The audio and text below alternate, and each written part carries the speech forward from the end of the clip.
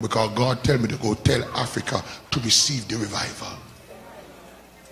You got to recognize the people. And that's why now I understand why God shouted in my ears Africa some years ago. Come on, somebody. The rejected continent that they put behind, and they calling them all kind of labels of late. Did you hear the labels? God, you don't follow the news. You didn't hear the labels. And it come, they don't know that they are fulfilling prophecy. And those who are rejected and whatever, God said, I must go and tell them. They have a lot of rules, and they hear a lot of training, and how you after this first, and after that first, and after you do this first, you have to reach this first before you can give out a little truck on the street. But God must go and tell Africa to receive the revival.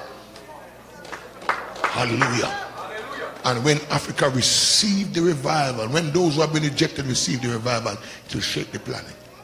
Hallelujah. They are there waiting right now. A lot of people, a lot of ministers, big mighty mega churches. Some of them we actually are canceling, so we can't come there. God. Hallelujah. Nigeria is the biggest African country with over 200 million people.